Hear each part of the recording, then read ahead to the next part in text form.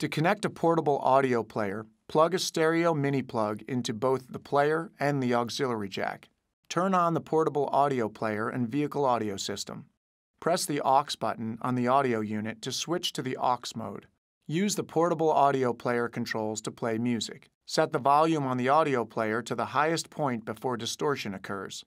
Then use the vehicle audio system controls to adjust the volume. To connect USB memory or a compatible iPod or iPhone, insert a connection plug into the USB port.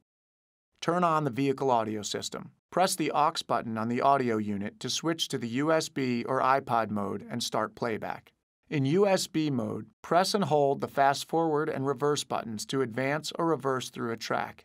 Press the track up and down buttons to skip forward or skip back to the beginning of a track. Press the folder up and down buttons to change to the next or previous folder. In iPod mode, press and hold the fast forward and reverse buttons to advance or reverse through a track. Press the track up and down buttons to skip forward or skip back to the beginning of a track. Press the category up and down buttons to change to the next or previous category. Press the list up and down buttons to change to the next or previous list.